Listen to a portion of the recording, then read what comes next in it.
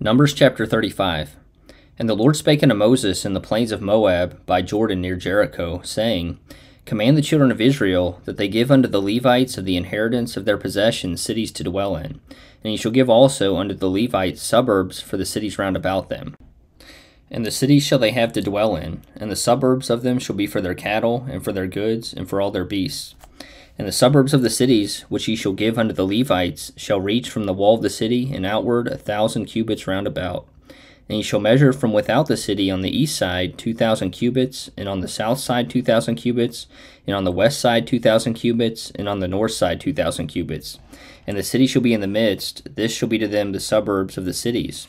And among the cities which ye shall give unto the Levites, there shall be 6 cities for refuge, which ye shall appoint for the manslayer, that he may flee thither, and to them ye shall add 42 cities. So all the cities which ye shall give to the Levites shall be 48 cities, them shall ye give with their suburbs. And the cities which ye shall give shall be of the possession of the children of Israel. From them that have many ye shall give many, but from them that have few ye shall give few. Every one shall give of his cities unto the Levites according to his inheritance which he inheriteth. And the Lord spake unto Moses, saying, Speak unto the children of Israel, and say unto them, When ye be come over Jordan into the land of Canaan, then ye shall appoint you cities to be cities of refuge for you, that the slayer may flee thither, which killeth any person at unawares. And they shall be unto you cities for refuge from the avenger, that the manslayer die not, until he stand before the congregation in judgment. And of these cities which ye shall give, 6 cities shall ye have for refuge. Ye shall give 3 cities on this side Jordan, and 3 cities shall ye give in the land of Canaan, which shall be cities of refuge. These 6 cities shall be a refuge, both for the children of Israel, and for the stranger, and for the sojourner among them, that every one that killeth any person unawares may flee thither. And if he smite him with an instrument of iron, so that he die, he is a murderer. The murderer shall surely be put to death. And if he smite him with a throwing stone, wherewith he may die, and he die, he is a murderer. The murderer shall surely be put to death. Or if he smite him with an hand weapon of wood, wherewith he may die, and he die, he is a murderer. The murderer shall surely be put to death. The revenger of blood himself shall slay the murderer. When he meeteth him, he shall slay him. But if he thrust him of hatred, or hurl at him by lying of weight, that he die, or in enmity smite him with his hand, that he die, he that smote him shall surely be put to death, for he is a murderer. The revenger of blood shall slay the murderer when he meeteth him.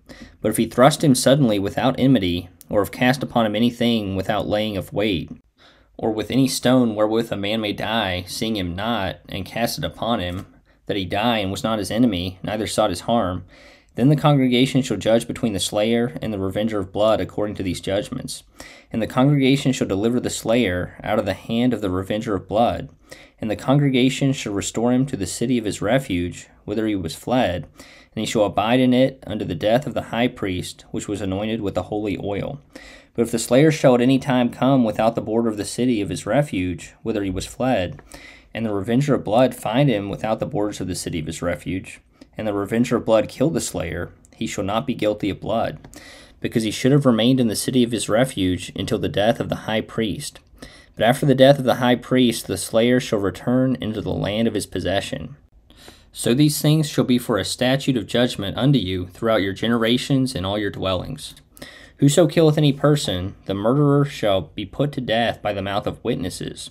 But one witness shall not testify against any person to cause him to die. Moreover, ye shall take no satisfaction for the life of a murderer, which is guilty of death, but he shall be surely put to death. And ye shall take no satisfaction for him that is fled to the city of his refuge, that he should come again to dwell in the land, until the death of the priest. So ye shall not pollute the land wherein ye are. For blood it defileth the land, and the land cannot be cleansed of the blood that is shed therein, but by the blood of him that shed it.